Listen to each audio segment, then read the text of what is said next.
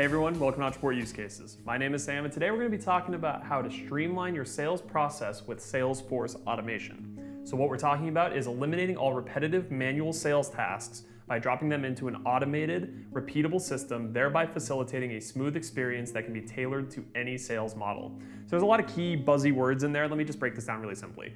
The idea here is taking your sales model, whatever that is, if you have a team of salespeople, if you're a solopreneur, same difference, and putting that into an automated, repeatable system in Ontraport.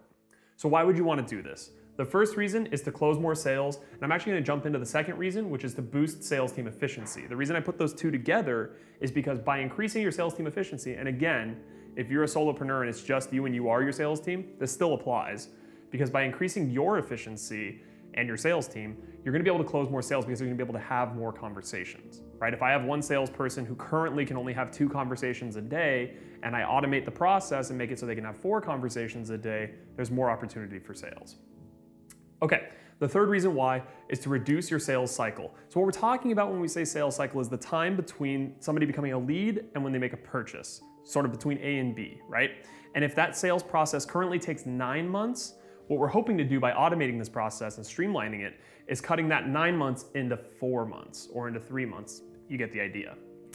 And then finally, this allows you to project future sales numbers. So if you sort of have a good idea of how many leads it takes to get a sale, how long that sales cycle is because it's all automated and repeatable, then you're gonna have an easier time projecting outwards into the future.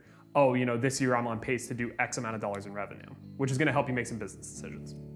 Okay, so what does this look like in the real world? Well, for a lot of companies, the sales process starts from some sort of a demonstration or a free consultation call or something like that if you're in the service business. Or if you're like Ontraport, we do demos for most of our clients before they buy the software to show them what it can do, right? So a lead would come to your website and fill out a demo request form or a free consultation form or something like that, requesting contact from you about your product or service. You probably have some sort of a thing where it says, hey, what day and time do you want to be called? So they fill that out, they get an email that says, hey, don't forget you've got your demo on Tuesday at 3 o'clock, right? Then you get a demo call from the sales rep, right, on that day at that time. The way that this happens is through a task, which is shown down here, right? So this is sort of what the sales rep experience is. So the sales rep just shows up to work one day. Again, if this is you, then you just wake up one day and check your tasks and boom, you've got a task to call the person who filled out this form on the day and time. So you make that phone call happens, the demo, the free consultation, whatever, and then you choose some sort of a call outcome. Now, this is where it can get really complicated or really simple depending on what your needs are, but you can have outcomes for, they didn't pick up the phone, for example. That's a common one. A lot of people don't pick up the phone. And you can have that set off some automated system afterwards to follow up with those people more proactively. Hey, you missed your demo, let's reschedule, things like that. Alternatively, you can have an outcome that says, hey, we did have that phone call and this is how it went. Now, that's gonna be different for every business. But either way, you can have that trigger an email to the person that says, hey, thanks for talking to me today. Here's what we covered, whatever that outcome calls for. So this is sort of a basic consultation demonstration kind of call. We use this in our business, it works great. So I encourage you to consider that if you're in that kind of a business model. Another example of this, or a way you can use this, right? And again, the goal is to automate our Salesforce efforts. So another way you can automate your Salesforce efforts is by handling inbound sales. So what I'm talking about when I say inbound sales isn't necessarily people who just, come to your website and buy right away, although you can obviously automate that as well. But I'm talking about people who show interest on their own and then you follow up proactively. So an example here would be a lead comes to your website and fills out some sort of a form. Maybe it's a survey, maybe it's a lead magnet form, and we've got a use case on lead magnets, so if you're not familiar with that term, go check that out. But either way, they fill out a form, right? And on that form, we can ask some sort of a question that's a qualifying question. We can ask them, what type of business are you in if you're Ontraport?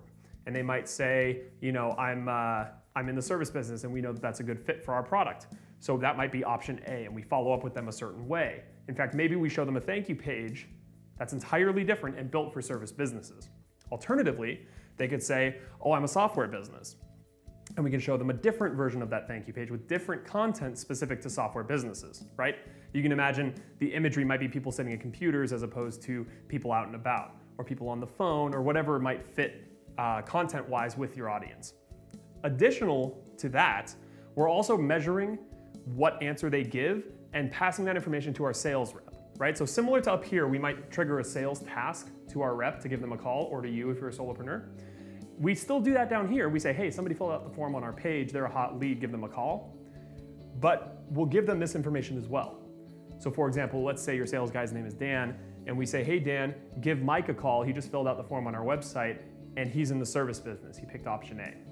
So now Dan can go into that phone call knowing a little more about their business and giving them, more tailored content and more tailored conversation towards their needs specifically. The assumption here is that that's going to raise conversion rate. I think it's a pretty fair assumption. Okay, so that's the idea here. Again, this is just 2 basic examples. There's a million different ways you can implement this in your business, and I encourage you to think through them. If you have any questions about this or want to read any more, we got tons of great info down below, as well as other videos on similar topics, so I encourage you to check those out, and we'll see you next time.